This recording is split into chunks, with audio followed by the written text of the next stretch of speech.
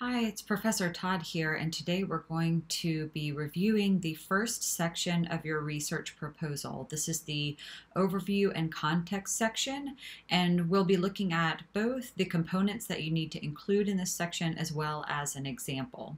So let's begin here with the components. You need to do a few things in your overview and context section. The first is to provide any sort of background information that's necessary and just a general overview of the topic that you will be presenting. Next, you want to provide some current context or current events that pertain to or relate to this issue. This helps your audience sort of frame the issue within the current context of what's happening right now. Then you want to establish the specific issue that you wish to address in your research topic. That is, make sure that you narrow down to the specific concerns that you are looking at related to the topic you have chosen. Finally, you want to establish both exigency and show the audience what's at stake. That is, explain why this matters right now. The exigency is what currently is causing you to pursue this issue, what makes this an important and timely issue, and why should your audience care about it. So it's not enough that you find the issue compelling, you need to establish some concern on the part of your audience. Then there's one additional component that may or may not relate to your overview and context section, and that is to identify any key terms or key legislation that's related to the issue. This isn't going to necessarily happen in every overview and context section, but if there are important terms or important laws or important pieces of legislation that have been court cases, for instance, that have been established relating to your topic or your issue, this would be the place to provide your audience with an overview of those. So let's look at an example of an overview and context section. So this is the first paragraph of the overview and context section on a proposal addressing mental health and mental illness really in college students. While the COVID-19 pandemic has rightfully garnered national concern and much attention has been given to addressing it, another pandemic is raging among college students with little done to stop it. This is the pandemic of mental illness.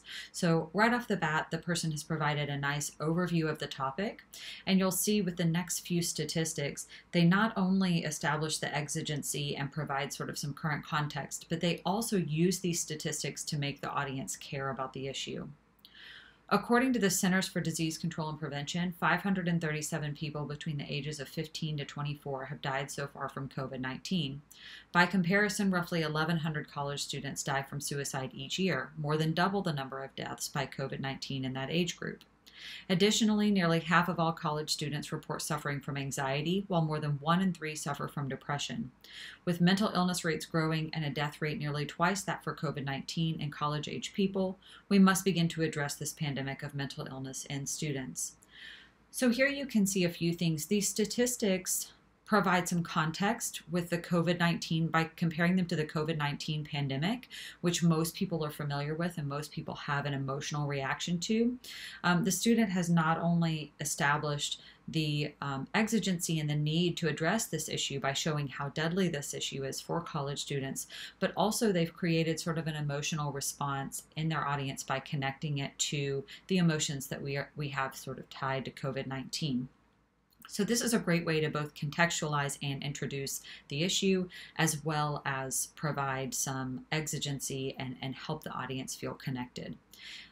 Notice here too that whenever statistics are used, we've included some internal citations, those parenthetical citations. These are important anytime you bring in information from an outside source, so be sure to include those, and we'll talk more about how to cite them when we get to the bibliographic section of the proposal.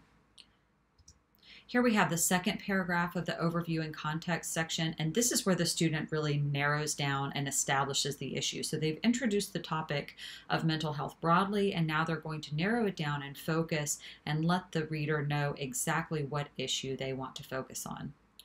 What is making our college students so anxious and depressed? Researchers have identified several factors, including increased pressure for good grades in order to be marketable in a tough economy, increased student loan burden, social media, and a variety of cultural and environmental causes. While understanding these factors is important, perhaps more important is how we as a society address them. With so many young people feeling anxious and depressed and more than 1 in 10 reporting suicidal thoughts, America must act now to solve the crisis with the same vigor and energy we are giving the COVID-19 pandemic. So here you see that the author has really narrowed down and focused the issue. So we've started with just the general topic of the mental health crisis in college students, and now we've focused down to the specific issue the project wants to address, and that is figuring out how to solve this crisis so that young people are less anxious, less depressed, and report and fewer suicidal instances. So this is really going to be the crux of the issue for this particular author. Next, we're going to be discussing the critical conversation section, so be sure to keep an eye out for that video.